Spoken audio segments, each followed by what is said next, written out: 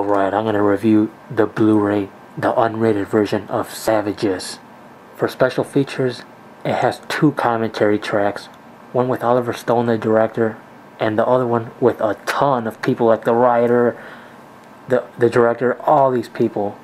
It comes with the DVD, it comes with 2 digital copies, one that's called Ultraviolent, and Stone Cold Savages. It's basically like the making of, the whole filming process, how they made stuff.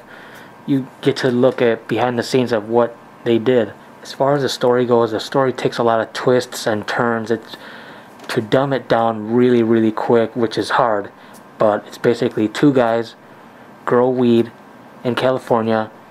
It's excellent weed, and the Mexican cartel wants to get a piece of that, and so they get advice on what to do from John Travolta, who plays a crooked DEA agent.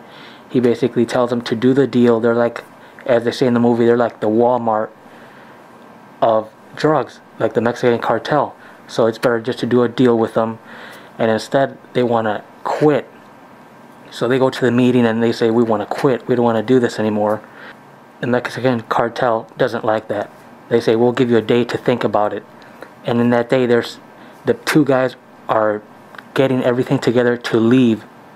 They're going to go to Indonesia. They want to quit the business.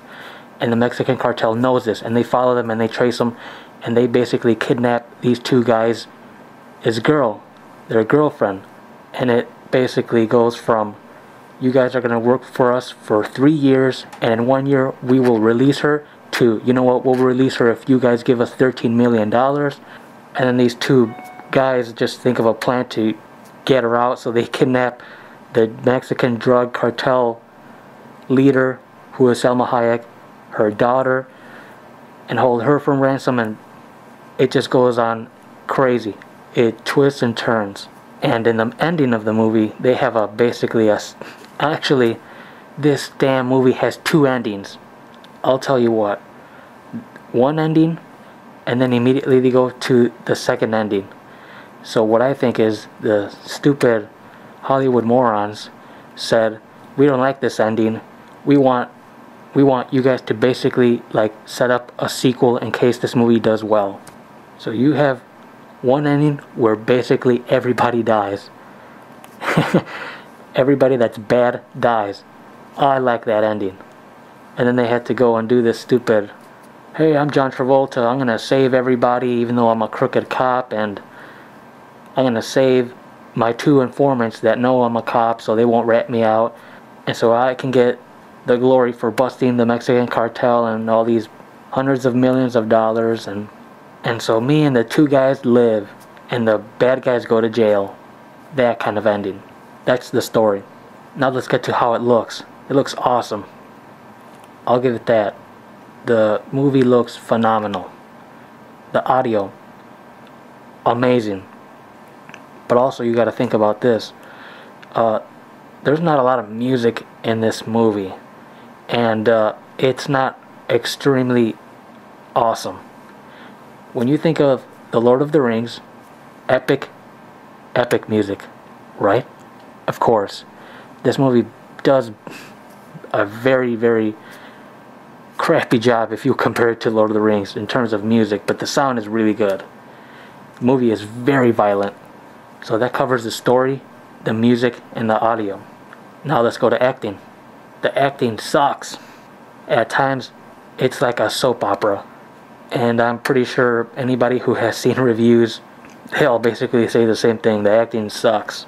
And that is a damn shame, because Benicio del Toro is a awesome actor. But the wig that they put on this guy just looked fake as hell. And I want to mention something else. I can't think of another movie, maybe Reservoir Dogs, where almost every single person that's in the movie is a bad guy. For real, almost every single person, except for one person, Salma Hayek's daughter, the drug lord's daughter. Everybody else is Travolta, crooked cop, the 2 drug dealers, Benicio del Toro, horrible guy. So my final thoughts on the movie: if you can get it for maybe $20, yeah, you could check it out.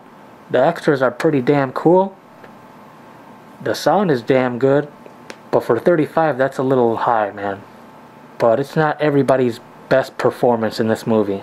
And although at times the story gets into the realm of soap opera, to me, I think the story kept me entertained because it basically went up and down. You think it's going to happen this way, and then this happens, and it wasn't all that bad, except I did not like the end. But they did do one thing right. The picture is excellent. But that's what I think about it. Thank you everybody for watching. And you know you're going to have to click that subscribe button. But that's all I have to say about this movie. Thank you for watching. Click that subscribe button. Check out all of my other awesome videos. And I'll catch all of you later.